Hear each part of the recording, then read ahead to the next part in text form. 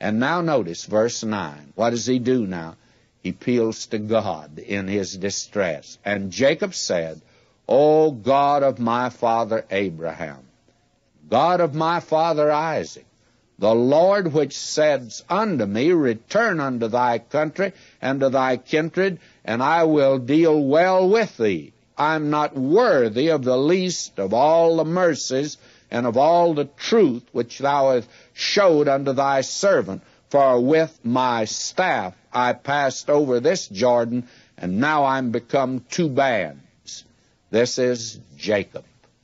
And this man now appeals to God, cries out to him on the basis of that he's the God of his father Abraham and the God of his father Isaac. And I begin now to detect a little change in his life. This is the first time I've ever heard him say, I'm not worthy of the least of thy mercies. Here he, for the first time, is acknowledging that he might be a sinner in God's sight. You know, we got a lot of fundamentalists that I don't think they've acknowledged they are sinners for years. I had a man that wrote me quite a lengthy letter. He was incensed that I would indicate that he's a sinner. And he told me what all that he had done, and that he'd been saved, and he now was not a sinner. I bet he is. May I say to you, we're all sinners, saved by grace. And as long as we're in this life, we got that old nature that isn't even fit to go to heaven. And you know something else? It's not going to heaven. God's not going to let it go. Well, Vernon McGee can't go there. That's the reason he had to give me a new nature. The old one wasn't even fit to repair.